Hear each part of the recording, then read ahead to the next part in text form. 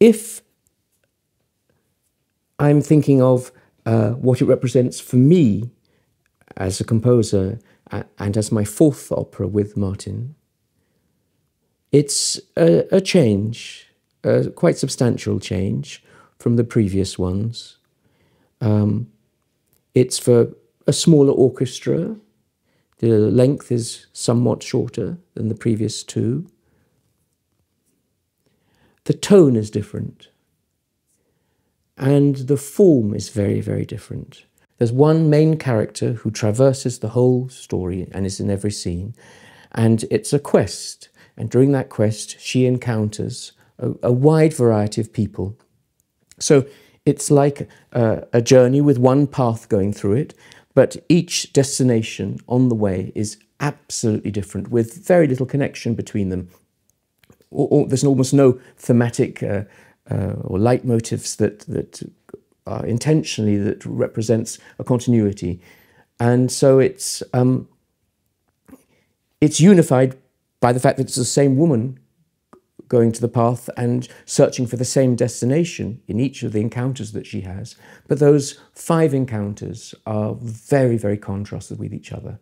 And for all my operas and every role, even the small ones, I've always met with the singers, and I've always taken 20 pages of notes about their favourite notes, their worst notes, what they hate to do, what they love to do, what they're brilliant at, what they're less good at, specialities, fears. I get the feeling of how their voices function, and I exploit that and live with that while writing the piece.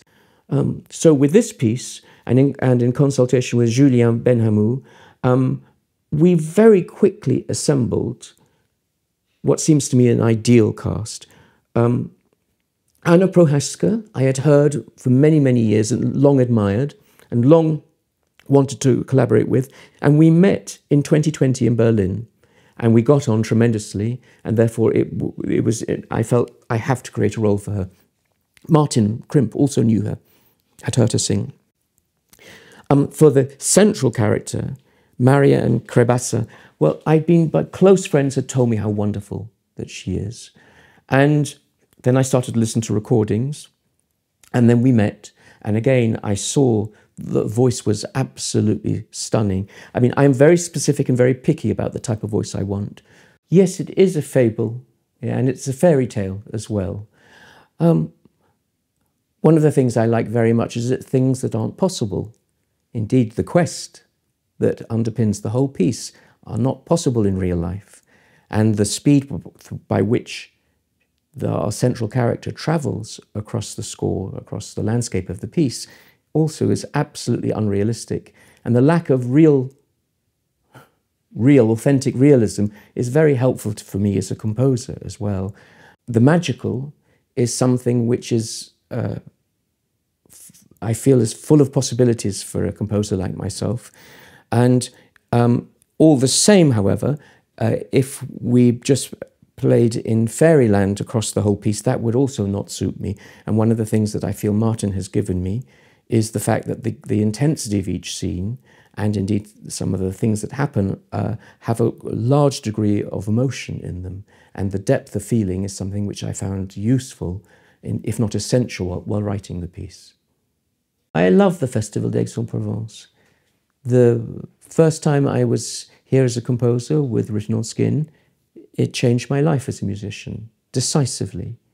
And I have infinitely happy memories of the weeks that I spent preparing the rehearsals, and of the performances, and of the support that I was given by this wonderful festival.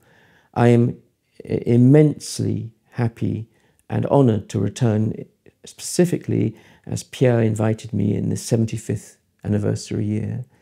If I had a word in this all-important 75th anniversary, it was, please carry on doing the same, presenting beautiful, powerful, vivid productions of masterpieces from the past, and presenting with all the confidence and all the energy that the festival does, pieces of our own day. There's nothing more you could ask of an opera festival.